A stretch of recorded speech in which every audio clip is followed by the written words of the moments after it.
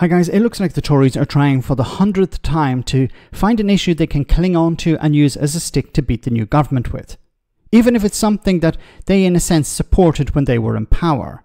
So Mel Stride, a candidate for leadership of the Conservative Party and former Secretary of State for the DWP, criticised the new restrictions on smoking in beer gardens and public places, claiming that it infringed upon people's liberties and damaged business.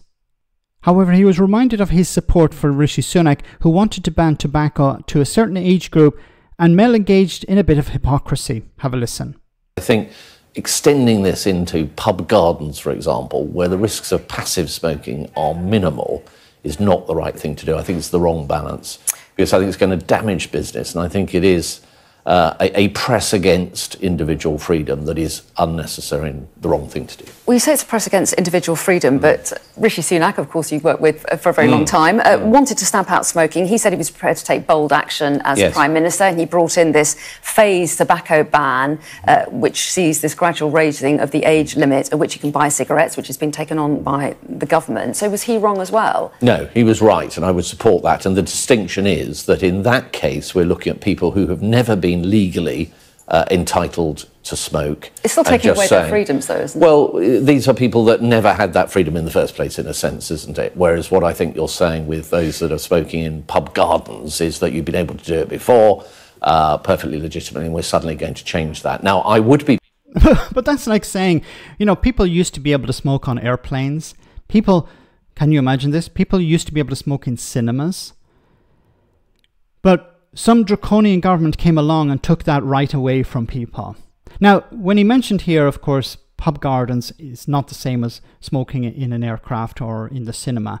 But the risk is lower, yes, but there's still a risk.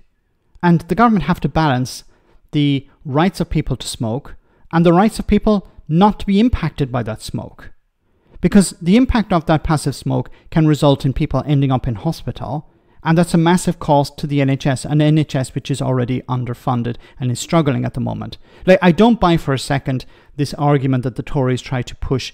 This is about liberty, personal liberties, and this is about protecting business. We heard what Boris Johnson had to say about business, and we know that the Tories have run the NHS into the ground over the last 14 years. So don't buy for a moment this idea of liberty or protecting business. When it comes to this issue in particular, this is about public health. This is about protecting people from passive smoking because it's a huge cost to society. It's a huge cost to the NHS. So you have to draw the line somewhere. People's liberties will have to be infringed upon. Now, if the Tories are really interested in protecting people's liberties, I'm sure they would consider taking the British government to the European Court of Human Rights. But I don't think people's liberties are infringed upon here. You can smoke in your home, you can smoke in your car.